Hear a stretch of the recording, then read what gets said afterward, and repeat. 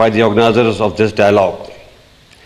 I am certain that the policy practitioners and scholars present here or participating virtually will not only discuss Pakistan's security vision, but also formulate ideas to guide us on how best to tackle Pakistan's future security challenges.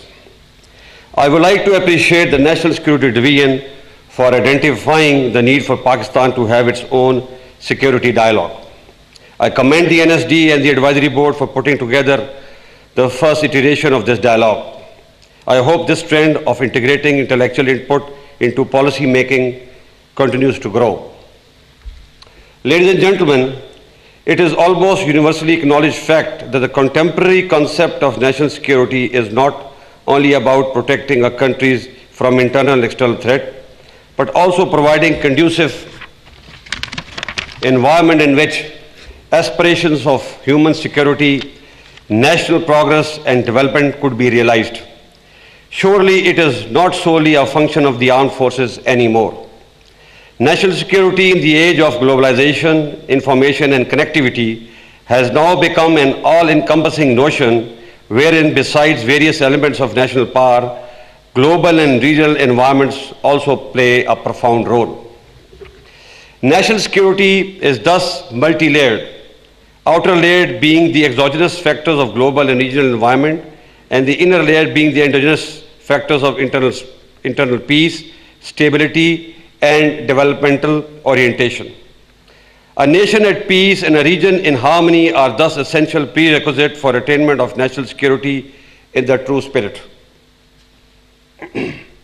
No national leader of today can ignore these facts. I also firmly believe that no single nation in isolation can perceive and further its quest for security, as every single issue and security dilemma faced by today's world is intimately linked with global and regional dynamics. Whether it be human security, extremism, human rights, environmental hazards, economic security, or pandemic, responding in silos is no more an option. Ladies and gentlemen, the world has seen ravages of World War and Cold War, wherein polarization and neglect of virtues blighted human future and brought catastrophic consequences for humanity. On the contrary, we have witnessed how multilateral rule-based platforms contributed towards good of mankind. Today we face the similar choices, whether to stay stitched in the acrimony and toxicity of the past, continue promoting conflict and get into another vicious cycle of war, disease and destruction, or to move ahead, bring the dividends of our technological and scientific advancement to our people and usher in a new era of peace and prosperity. We must not forget the desire was historically decisive and stimulus for grabbing more, leading to haves and have-nots. History has taught us that the way ahead has always been through an interconnected, interdependent, and collective sense of security. Today, the leading drivers of change in the world are demography, economy, and technology. However, one issue which remains central to this concept is economic security and cooperation. Frayed relations between various power centers of global and various power centers of the globe and boomeranging of competing alliances can bring nothing but another stint of Cold War. It is naive to apply the failed solution of yesteryears to the challenges of today and tomorrow. It is important for the world that the leading global players must reach a stable equilibrium in their relations through convergence instead of divergence. In this environment, developing countries like Pakistan today faces multi-dimensional challenges which cannot be navigated single-handedly. Similar situation is confronted by other countries in our region as well. Therefore, we all require a multilateral global and regional approach and cooperation to overcome these challenges. Dear participants, you are well aware that South Asia is home to 1/4 of the world's population. However, despite tremendous human resource and potential, the unsettled disputes are dragging this region back to the swamps of poverty and underdevelopment. It is saddening to know that even today it is amongst the least integrated regions of the world in terms of trade, infrastructure, water, and energy cooperation. On top of it, despite being one of the most impoverished regions of the world, we end up spending a lot of our money on defense, which naturally comes at the expense of human development. Pakistan has been one of the few countries which, despite the rising security challenges, has resisted the temptation of involving itself in an arms race. Our defense expenditure have rather reduced instead of increasing. This is not an easy undertaking, especially once you live in a hostile and unstable neighborhood. But having said that, let me say profoundly that we are ready to improve our environment by resolving all our outstanding issues with our neighbors through dialogue in a dignified and peaceful manner. However, it is important to state that this choice is deliberate and based on rationality and not as a result of any pressure. In our sincere desire to recast Pakistan's image as a peace-loving nation and a useful member of international community. Our leadership's vision is, alhamdulillah, transformational in this regard. We have learned from the past to evolve and are willing to move ahead towards a new future. However, all this is contingent upon reciprocity. Ladies and gentlemen, the world knows that we are geostrategically placed to be a bridge between civilization and connecting conduit between the regional economies. We are a nation of significance due to our large and enterprising demography, fertile soil, and adequate logistic infrastructure. We intend to leverage our vital geostrategic location for our own regional and global benefit. Our robust role in current quest for peace in Afghanistan is proof of our goodwill and understanding of our global and moral obligations. Our close collaboration and crucial support for peace process has led to the historic agreement between Taliban and US and paved the way for intra-Afghan dialogue. We will continue to emphasize on a sustained and inclusive peace process for the betterment of people of Afghanistan and regional peace. Moreover, beside offering our all-out support to Afghanistan peace process, we have also undertaken unprecedented steps to enhance Afghanistan's trade and connectivity by re-energizing Afghan-Pakistan transit trade agreement and also providing access to Afghanistan to export her goods to India. Improving economic and trade environment along Pak-Afghan border by establishing border markets and development of infrastructure. Being part of energy and trade corridor binding Central, South and West Asia through land routes and inviting Afghanistan to be part of CPEC.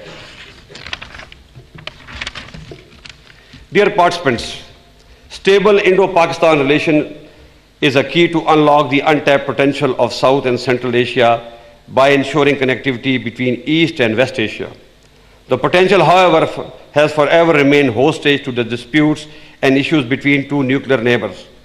Kashmir dispute is obviously at the heart of this problem. It is important to understand that without the resolution of Kashmir dispute through peaceful means, process of subcontinental rapprochement will always remain susceptible to derailment due to politically motivated bellicosity. However, we feel that it is time to bury the past and move forward. But for resumption of peaceful process or meaningful dialogue, our neighbor will have to create conducive environment, particularly in Indian-occupied Kashmir. Ladies and gentlemen, today we are a nation of 207 million with tremendous geo-economic potential. In order to carve a promising future for our people, it is important for us to embark upon a solid economic roadmap backed up by infrastructural development and regional integration. Our choices with respect to the same have been clear and explicit. This geo-economic vision is centered around 4 pillars. 1, moving towards a lasting and enduring peace within and outside. 2, non-interference of any kind in the internal affairs of our neighboring and regional countries. 3, boosting intra-regional trade and connectivity. 4, bringing sustainable development and prosperity through establishment of investment and economic hubs within the region. Pakistan has been working towards all 4 aspects with unity of purpose and synchronization within the various components of national security. We had realized that unless our own house is in order, nothing could be expected from the outside. Now, after having overpowered the menace of terrorism and tide of extremism, we have begun to work towards sustainable development and improving economic condition of underdeveloped areas. Pakistan Army has contributed tremendously towards this national cause by rebuilding and mainstreaming some of the most neglected areas through massive development drives besides ensuring peace and security. Our long campaign against the tide of terrorism and extremism manifests our resolve and national will. We have come a long way, and yet we are a bit short of our final objective, but we are determined to stay the course.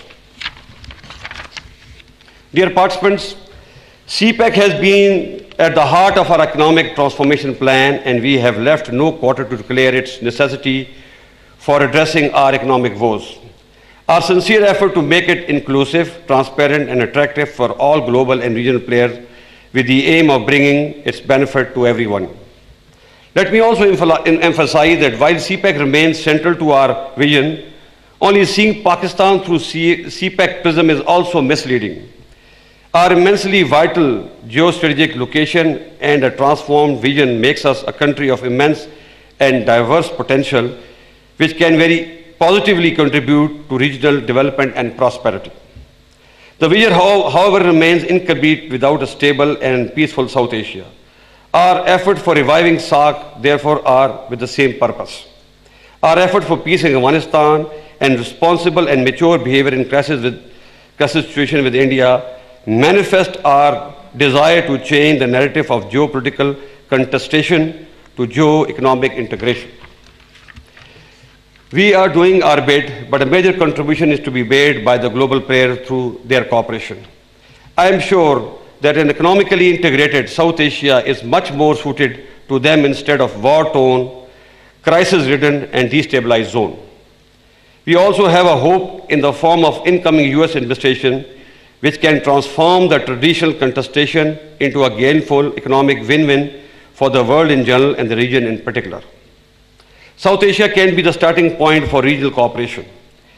I have firm belief that economic and sustainable human development can guide us into a future full of peace and prosperity. And finally, it is time that we in South Asia create synergy through connectivity, peaceful coexistence, resource sharing to fight hunger, illiteracy, and disease instead of fighting each other. I thank you.